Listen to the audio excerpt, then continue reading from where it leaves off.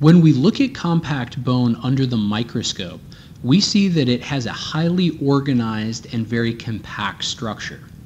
The osteon is the basic functional and structural unit of compact bone.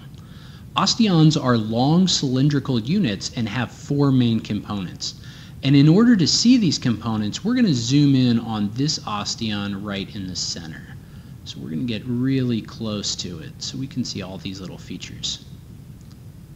All right.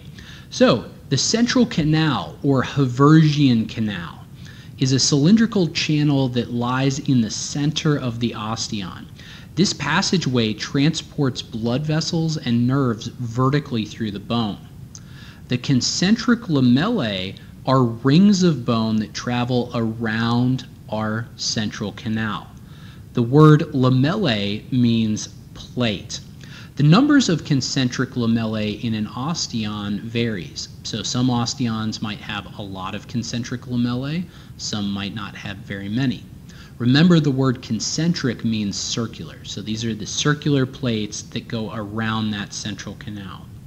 The lacunae are these little small spaces that we see sitting between the concentric lamellae. The lacunae are where we find osteocytes, bone cells. And then last but not least, we can see canaliculi. Canaliculi are tiny interconnecting channels that extend from one lacunae to the next. They almost look like little cracks through the bone. The Latin ending uli or iulis is similar to adding ito or ita to the end of a word in Spanish. For example, if I have fuego, I have fire, but now I have fueguito, my little fire. So when we add uli to the end of canal, we get small canal, or canaliculi in Latin.